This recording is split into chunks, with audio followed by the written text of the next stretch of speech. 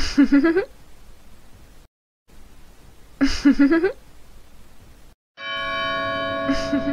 what's up, everybody? Hit that subscribe button, grab a seat, and welcome to our second episode of DreKo MusicTV, where you can watch all the latest interviews and more from the Mississippi Gulf Coast hottest emerging music artists, hosted by me today, Leela Moore. DreKo MusicTV aims to shed light on all of the hardest working independent music artists. Starting this week off right, we have today TTE Bigg BZ, a Gulfport, Mississippi independent music artist and president of Track Team Entertainment Company. First off, we just want to say happy birthday. Thank you, thank you. So before we jump into the questions, you can tell the people a little bit about your company, what your company's mission and hopes to achieve here on the Mississippi Gulf Coast. Well, really short, sweet, and simple. Track Team ENT, the company, mind at the company. I'm really focused on helping others as y'all helping me to expose themselves. I also do cover art, engineering, and I have a cameraman who I also work with. So we're all about uplifting and making sure everybody be able to be to their full potential. Okay.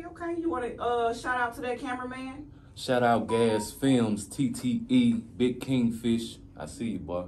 All right. Let's get it. So first question is, what first got you into music? Well, as I was younger, I was also a dancer. I always danced, from Michael Jackson all the way up to the Ushers. I like whoever that's a dancer, that's what I try to be like, you know. So also I always have, what's the word I'm looking for?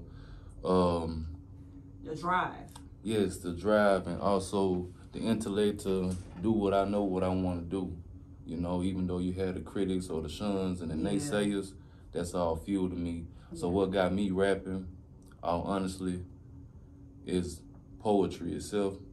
Then I just found the beat to go to it. And then I just started from there. I started back in 9th grade, all honestly. I was in Pascagoula, really, around the time. Around after Katrina, around that time, I got a few people out there that know me. I also had a mixtape that wasn't pushed, but what's the name of it? You might have some fans that was back then. It wasn't pushed at all. We me and a friend of mine that lived down the street from me, shout out Sip Slow. Okay. We was a gutter boys. He was a little gutter, I was low gutter, and we just started off from there. Our whole block that was around us, people was into what we had going. We had older heads, young heads. They catch us in our rooms just trying to make music, you know, staying out the way. Okay. All right then. Now, who inspired you to make music? Like, where's your inspiration for making the music come from? That's the word I was looking for earlier, inspiration. Yeah. Like I said, I was always a dancer. Yeah. So learning the words and rapping into it, I liked how it flowed.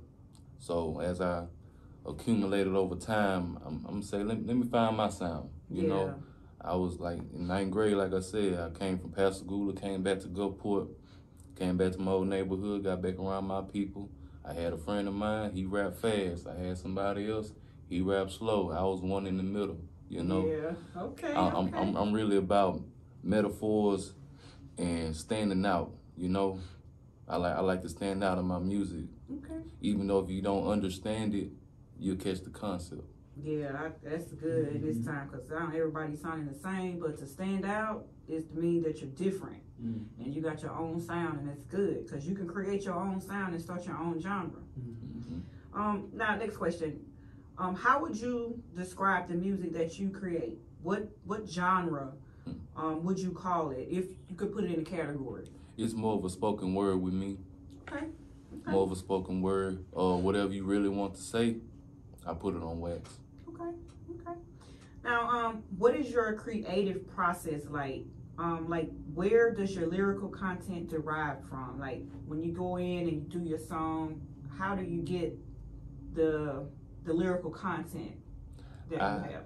I start off with just a line, or a beat, or no beat. I can be walking around in the grocery store, cutting grass, just riding around, doing whatever. Something come to my head, oh, that's fire. I'm finna add something to that. I'm finna turn it into a concept now. I'm more of a theme music person. Yeah. Smoke Sinatra, drops today, later on tonight on YouTube. Okay, and give everybody a shout out to your YouTube name, Facebook, Instagram, all that there. You can search TTE Bigg BZ on all platforms.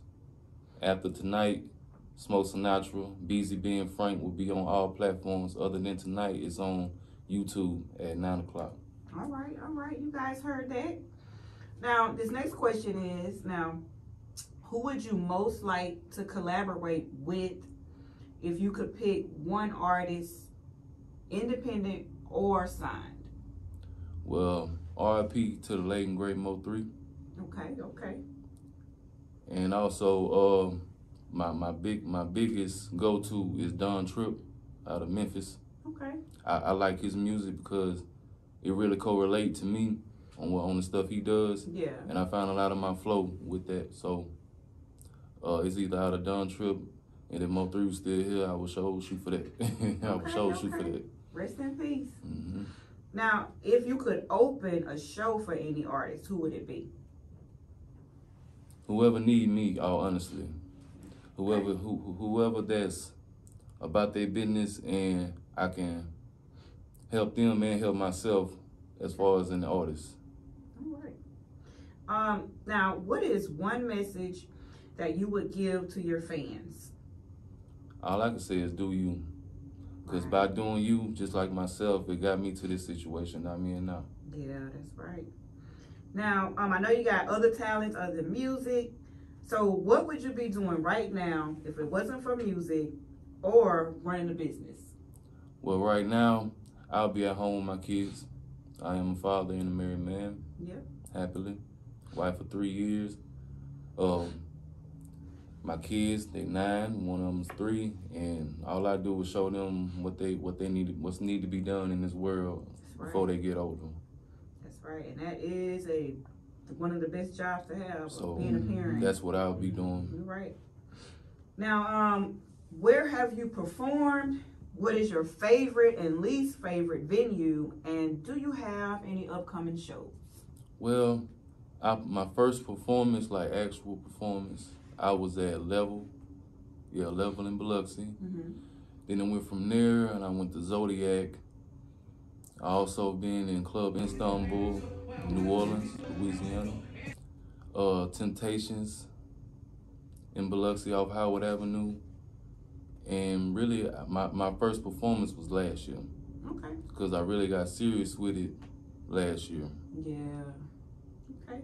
Now, do you have any upcoming shows that you want fans to know about? Well, I have another show coming up in New Orleans, July 16th. Okay. 7 p.m. the doors open.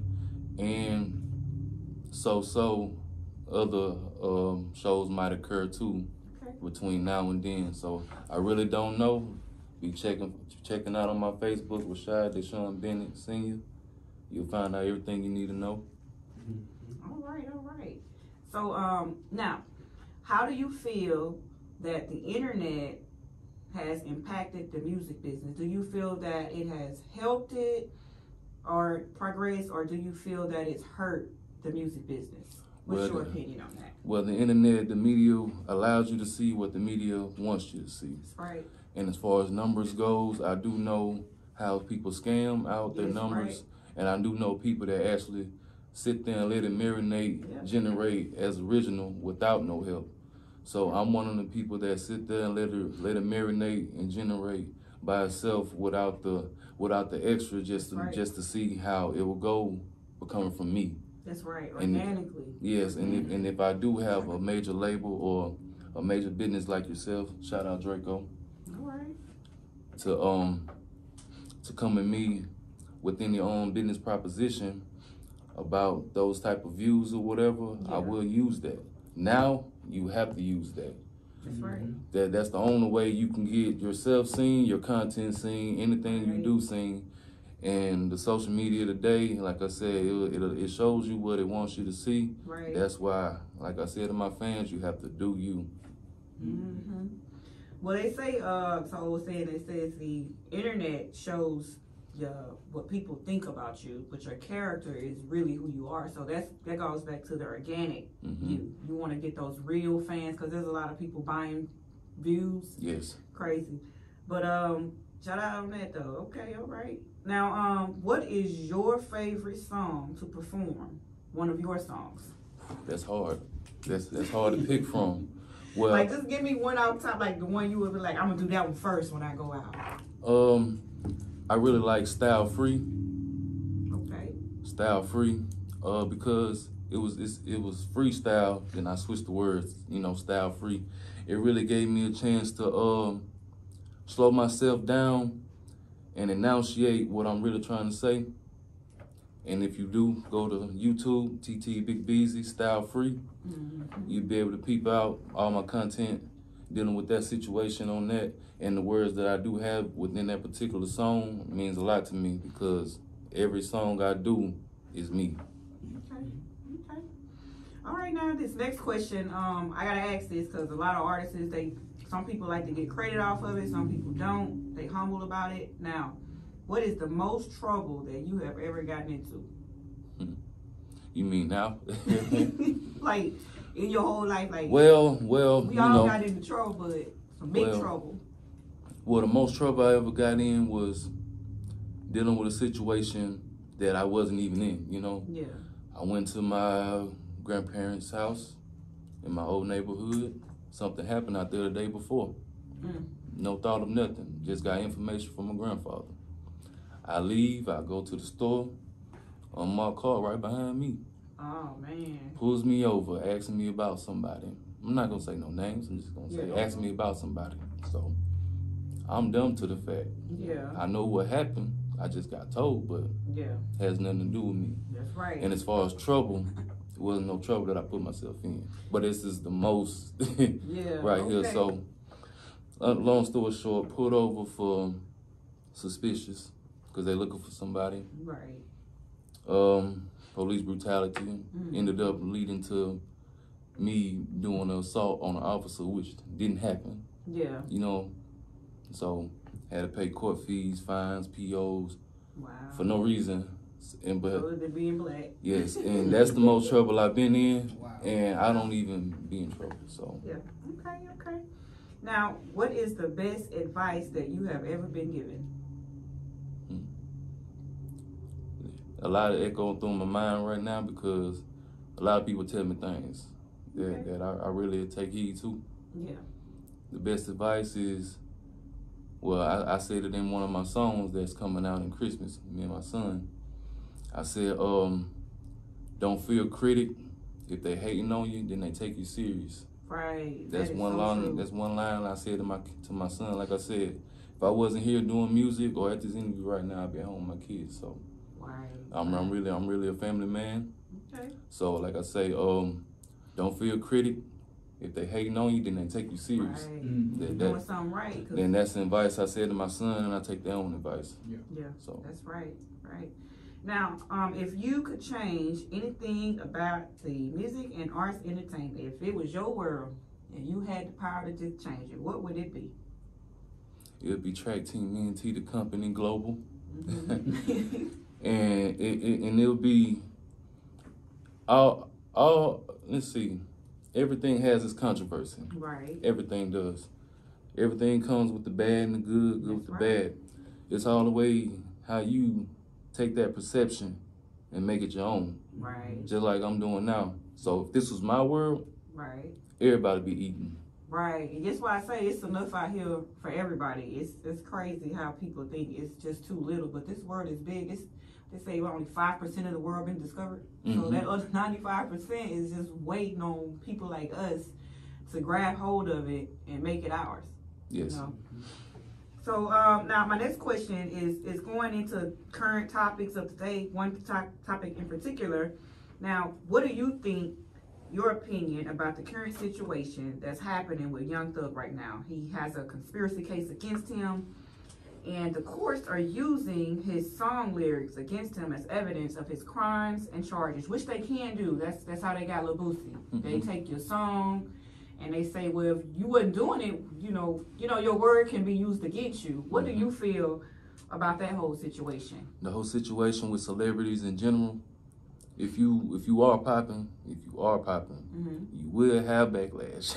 Yeah. Yes, yeah. You will have backlash, and And as far as songs go, like I say, I be real specific with what I say within my songs. But if I do have to make a actual definition to what I'm actually saying, metaphors won't be no problem to use, if you get what I'm getting at. So a lot of these rappers don't use metaphors at all. They be too blatant, which is easier for the courthouse to go ahead and take out every context clue they need for that case. As far as Young Thug, I hope you keep your head, man. But with that situation there, a lot could have been avoided by using metaphors. That's right. We do have the freedom of speech, but you know they say you gotta be careful what you say, because no matter what you say, you can say it.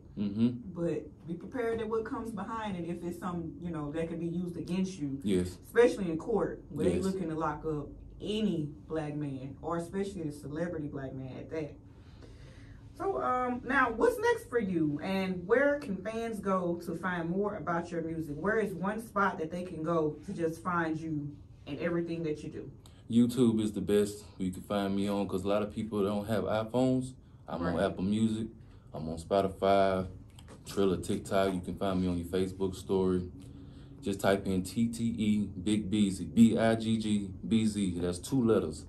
I was in a rap battle before, man, and I had few of my competition didn't know how to say my name. They try to name flip, so that's why I say it's TTE Bigg BZ. That's right. You guys heard that. TTE Bigg BZ. Now, before we close out, do you want to give shout outs to the family, friends, sponsors, affiliates, the team behind the scenes? All right, I'm gonna shout out to my team right now. Track team, NT. Run it. Shout out Gas Films, Big Kingfish, Addiction, Dream Chaser, The Done. Okay. Shout out T Raw, RSO, Raw Shit Only. It's Track Team. Okay. And to my family, friends, fans, really everybody, either you like it, love it, or hate it. Shout out to you too. All right, you guys heard that. All right, thank you all for watching this week's episode, interview with TTE Bigg BZ. Please stay tuned for next week's episode interview with another one of the Mississippi Gulf Coast emerging independent artists. Thanks again for watching, and please hit that subscribe button, leave a comment in the section, and tell us what you thought about today's show. We want to give a special thanks to all of our affiliates and sponsors. Shout out to Vinny Beats. All right, we out.